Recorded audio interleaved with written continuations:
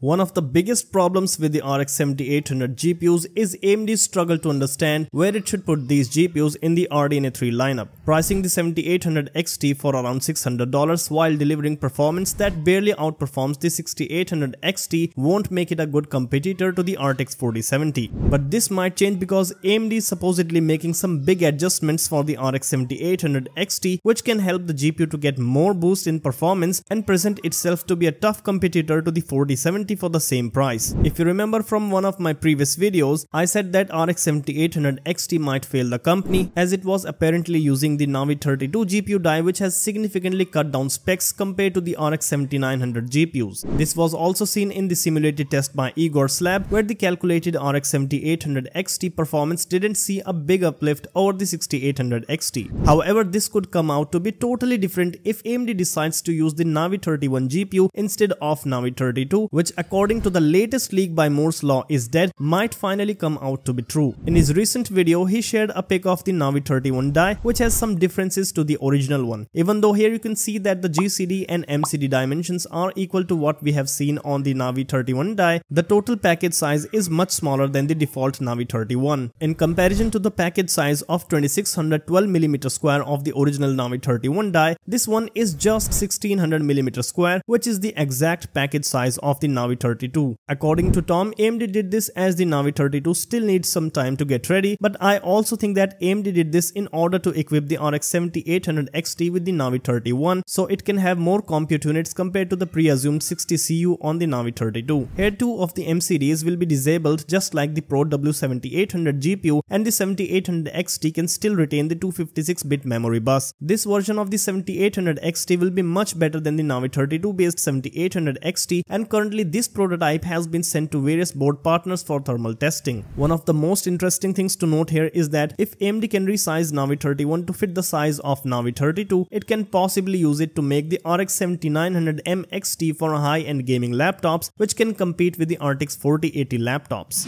Now before moving on, consider subscribing to the channel if you want to keep up with all the latest hardware stories going around the world, as it can be quite challenging to grasp everything at once. By following this channel, you will get the most interesting stuff delivered in just a few minutes. Next, we have reports of Windows 11 unleashing its chaos on CPUs. Seemingly, many users were facing high CPU usage while using Windows 11, and this issue has been in existence for almost 1 month. Finally, Microsoft acknowledged it and blamed it on the Windows 11 File Explorer and said that this happens when the View Effective Access button is selected, and while you will receive the message of computing effective access, the results might not be displayed and the Explorer.exe might still continue to use the CPU even after closing the Advanced Security Settings dialog. Surprisingly, this bug was first seen on the Windows 11 21H2 and 22H2 updates, and this is not the first time this bug has caused such issues. Moreover, Microsoft acted pretty slowly and took a whole month for responding because this was not on their high priority list as it affected Windows devices mostly in offices. Microsoft said that they are working to find a resolution for this problem and it should be probably fixed before the end of this month.